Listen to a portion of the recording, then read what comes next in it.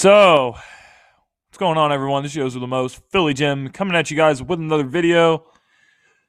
According to what we're hearing, a lot of reports out there saying the Philadelphia Eagles are giving J.J. Arcega-Whiteside a lot of reps at the slot receiver spot. So, could this spell the end of the Nelson Agholor era with the Philadelphia Eagles? I think it's very possible. It really depends. It's not going to happen. If it does happen, it isn't going to happen right this minute. It may not happen until the preseason, but I could see it happening.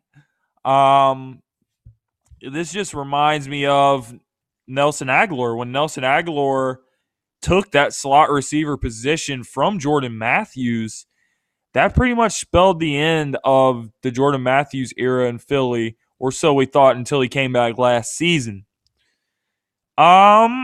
This could happen. You could really see this go down if J.J. Arcega-Whiteside continues to impress.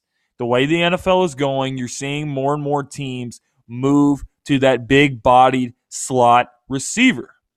So, if he continues to impress, Nelson Agholor could be gone. And I know this isn't going to be what most people want to hear about Nelson Agholor. People love Nelson Agholor. He pretty much sucked until he had that one resurging year. Yeah, he's been okay.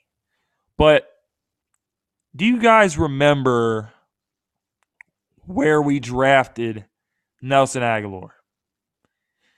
In 2015, Nelson Agholor was selected with the 15th overall pick. The 15th overall pick.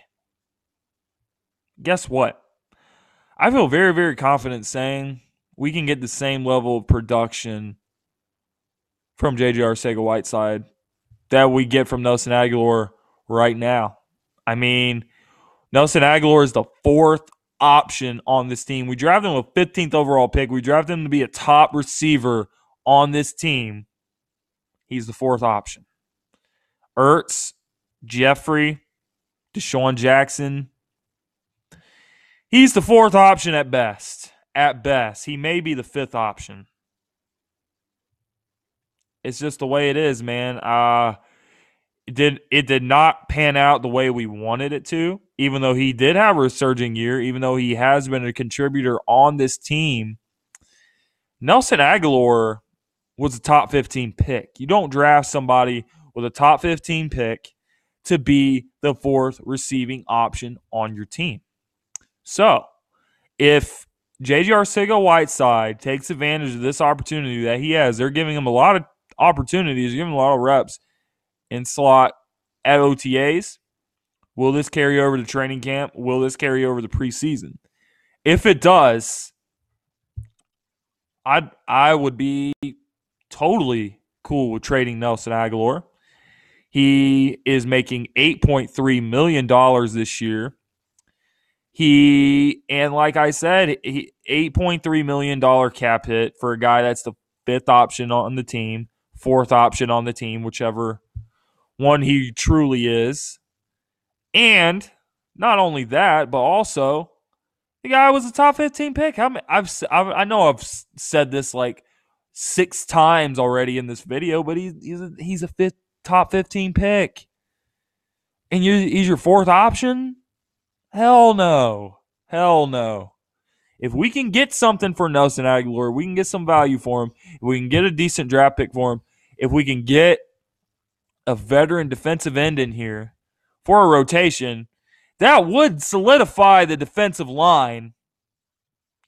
I would do it. I would do it. I like the upside of J.J. Arcega-Whiteside. I like what he can bring to the table.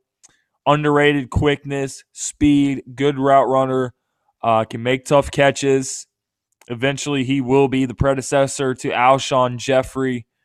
But for now, I love J.J. Arcega-Whiteside in the slot. We'll see what happens with Nelson Agholor. This is this is going to be a pretty interesting OTA period and training camp and preseason. One of the most interesting competitions between a position group that I can remember. So we'll see how it all pans out. Let me know what you guys think in the comment section below. As always, guys, keep that same energy. I am out of here.